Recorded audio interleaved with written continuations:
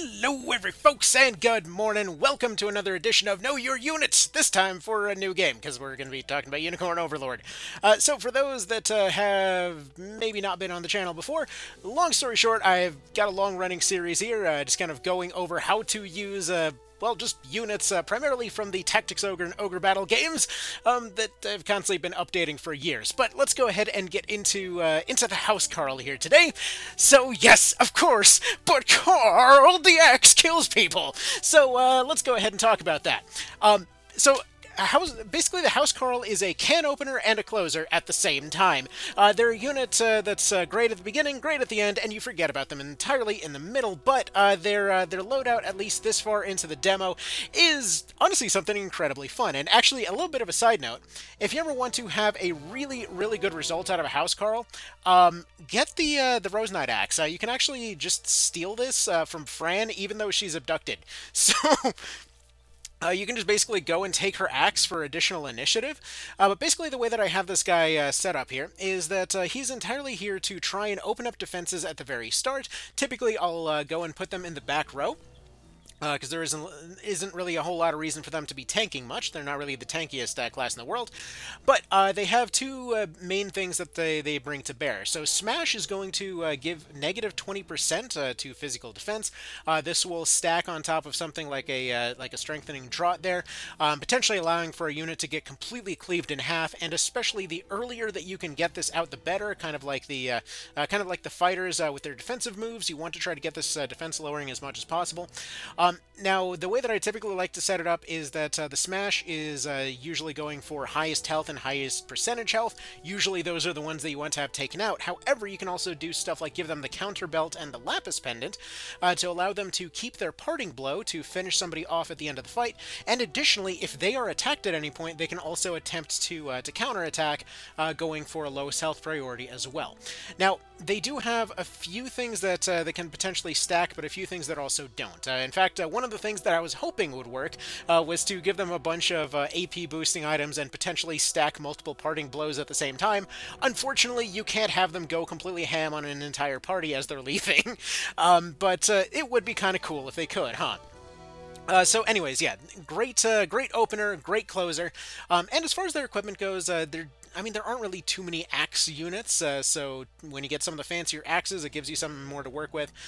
Usually you probably want to start them off with something like Chloe's Pendant, as well as the Recruit's Hand Axe, to get them built up a little bit, and if at all possible, I know personally I found this unit as one of the best back row supports of the classes available in the demo, not only because of the equipment loadout of stuff that, well, frankly, again, you don't have too many axe users, so any nice axes can go straight to them, but their Valor skill over here, Vitalize, allows for basically resting without resting. It is a 2-point cost, so it's not the cheapest thing in the world, but if you are potentially going for those big snipes, you can create a situation where you effectively are able to just kind of keep the momentum rolling over and over and over and over and over, potentially just steamrolling through an entire map, just because of this Vitalize skill. So see the speedrun guide that should be coming out a little bit before this for a little bit more on that.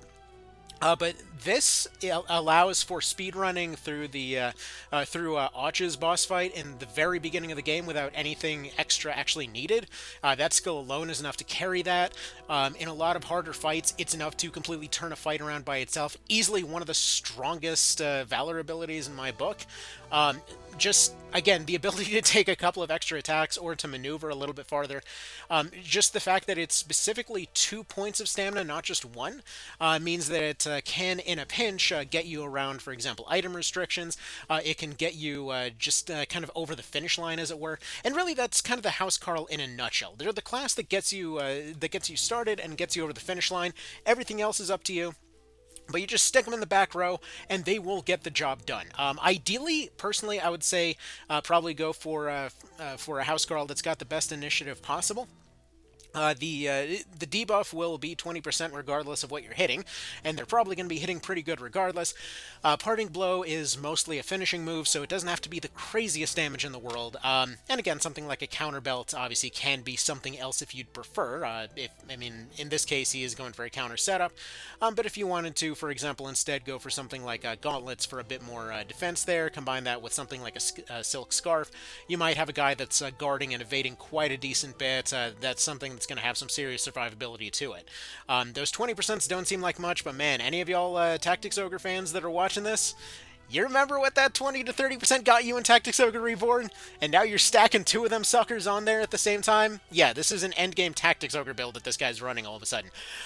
So either way, great stuff there. Again, if you can get their initiative higher, that would be ideal.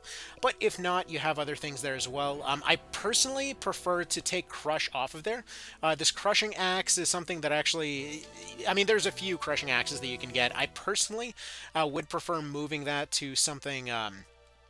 to something like the Flyers, just because while their big wide AoE hit is useful, their ability to come in with high initiative and stun is going to potentially be more useful. But in this case, the Smash is potentially a far bigger opener, especially when you're going for those big punch-throughs. Early game, combining with Elaine and combining with Joseph, Aubin here can open up for them, and really get some damage through. So if you can create those situations where you're getting first strike, and you're getting him with higher initiative or any other Housecarl with high initiative, you can steamroll. So they're a great opener in that regard. And yeah, that's kind of about it. They're not the most complex class in the world, but they do have a really solid toolkit at their disposal. Not anything too complicated with their equipment, and yeah, that's kind of about that. So, y'all have yourselves a good one. Take care. Thank you for stopping by, and I will see you in the next one. Bye.